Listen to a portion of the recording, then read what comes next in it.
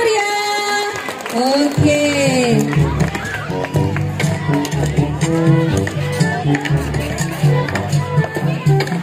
Hai, kenalin aku Vira dan ini teman aku, Ayu. Halo, Iya, hai juga Kak. kita minta waktu kalian sebentar ya. Lagi nggak sibuk atau terburu-buru kan? Iya, kita lagi luang kok Kak. Dari tadi aku sama Ayu perhatiin kalian. Kayaknya kalian anak baru ya di sekolah ini. Iya bener Kak, kita anak baru di sekolah ini. Oh, apakah kalian sudah memilih ekskul yang ingin kalian ikuti? Belum sih Kak, kita juga masih bingung mau daftar ekskul apa.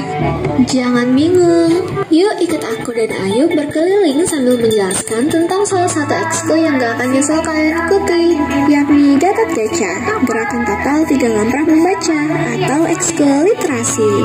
Wah, membaca buku ya. Aku suka banget baca buku.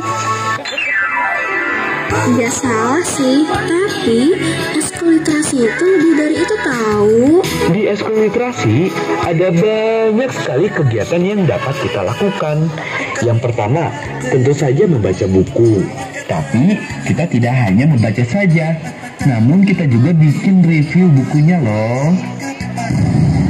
Kamu tahu nggak kalau cara menulis ada AI, ada alasan isi, dan kalau ada fishbone yang berisi tentang 5W plus 1H. Ada juga Y chart yang berisi tentang kesan-kesan kita tentang buku itu. Dan yang terakhir ada infografis. Infografis itu bentuknya mirip-mirip seperti poster, terdiri dari tulisan dan gambar. Tetapi kalau infografis biasanya berisi tentang inti dari cerita atau buku yang sudah kita baca. Semua teknik tadi biasanya dilakukan dengan ditulis, digambar, ataupun diedit di handphone, laptop, maupun komputer. Jadi, kalau kalian suka menulis kesan-kesan tentang suatu hal atau mereview sesuatu, senang menggambar dan membaca buku, kegiatan ini sangat cocok sekali loh untuk kalian. Tantangan ini selalu dilaksanakan pada saat ada tantangan membaca Bandung Barat atau TNBB dan juga tantangan nasional. Selain mereview dan membaca, kita juga biasanya menulis dan membuat cerita. Wah, cerita yang seperti apa Kak? Bebas, ada banyak sekali jenis cerita yang bisa kalian buat dengan genre yang bervariasi.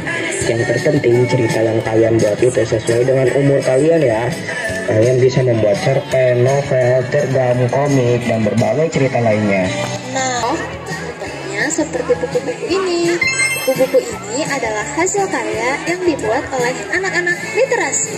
Selain dibuat menjadi sebuah buku, kalian juga bisa meninggalkan hasil karya kalian loh. Dibanding punya literasi yang bernama Galeri Gatot Kaca. Kegiatan selanjutnya kita akan membuat mading, yang dimana kita akan menciptakan sebuah karya-karya untuk ditempelkan di papan mading Galeri Gatot Kaca. Dan juga kita ada kegiatan yang berhubungan dengan membuat konten, seperti membuat video vlog, podcast, video sinematik, video mini movie, dan kegiatan yang berhubungan dengan sinematografi.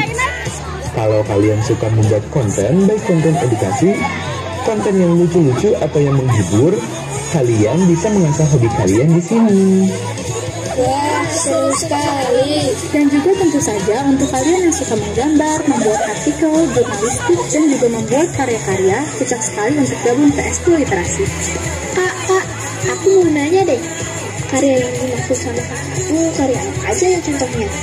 Nah, pertanyaan sangat bagus nih. Karya-karya yang dimaksud itu beberapa di antaranya, yakni yang sudah disebutkan tadi, seperti membuat konten, membuat cerita, baik dalam bentuk komik, cergam, dan cerpen. Lalu bisa juga membuat poster, puisi-puisi lama seperti pantun, gurindam, atau boleh juga membuat puisi modern, membuat lukisan, dan masih banyak lagi. Telur goreng dimakan lalat, lalanya makan pakai nasi. Keputusanku sudah bulat, aku akan masuk literasi. Aku juga mau. Tapi kalian tahu gak sih, kalau sebenarnya ya di literasi kalian bisa mendapatkan berbagai prestasi dan juga sertifikat. Bisa berupa skala Kabupaten Bandung Barat, bahkan hingga skala nasional loh. Hasil dari prestasi-prestasi itu dapat kalian gunakan untuk daftar ke sekolah-sekolah impian di jenjang berikutnya. Di tahun ini ada Kirani Aska Alifah keterima di SMA Negeri 1 Padalarang, Muhammad Raufa Faisal keterima di SMA Negeri 1 Ngamprah, ada Tunasiah Putri Sasar keterima di SMA Negeri 1 Ngamprah, Lamberto Marcintia keterima di SMA Negeri 1 Cimahi, Muhammad Bayu Purnama keterima di SMA Negeri 1 Ngamprah, Dwi Natasha keterima di SMA Negeri 1 Ngamprah, Dewa Kusmawardi keterima di SMA Negeri 5 Cimahi, Sheila Manahutu keterima di SMA Negeri 2 Padalarang. Itulah beberapa yang daftar melalui jalur literasi. Wah, banyak juga. Jadi makin semangat deh. Jika kalian bingung mau masuk ekskul apa, Masuk ekskul literasi aja.